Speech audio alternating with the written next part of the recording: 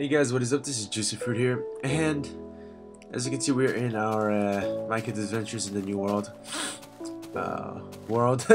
I guess you can say. But basically, what I'm here to address is the simple fact that it's a bit boring. Minecraft, I don't know. I really felt like it was the game, the go-to game for me. You know, when I was bored, when I was let down by something. Let's go to Minecraft, build some stuff, explore some stuff. But now it just seems like a pain. It just seems like I don't know. It just seems like something that I don't want to do that I have to do, and it's just getting a little bit boring for me. Honestly, Minecraft is I don't know. I'm not digging it right now. The only reason for me to keep going is Taylor Kingdoms. That I just love that mod. It just keeps me going. That's the kind of thing that keeps Minecraft interesting. But like Let's Plays and stuff like that, it's getting a bit boring, guys. I'm pretty much boring you guys, and myself as well. And I don't know if you guys would want that. So I don't know.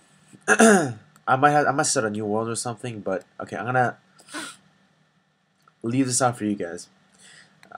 Okay, there are a few options. One, start a new world, but just continue doing Let's Plays, but just start up a new world, because this world is boring and I made it in 1.8, so all the new 1.0 stuff will probably not be found, or I won't be able to find them until I explore this randomly generated world a little bit more.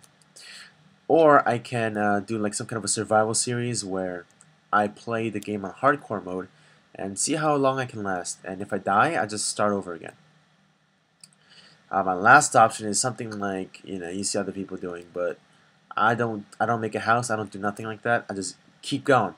Wherever I'm headed, I just keep going. I don't stop for nothing, and if I die, I start over.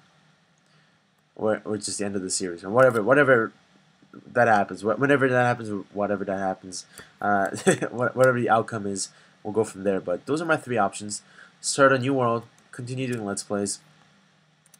Number two, do hardcore mode, where I just play in hardcore mode and see how long I can survive.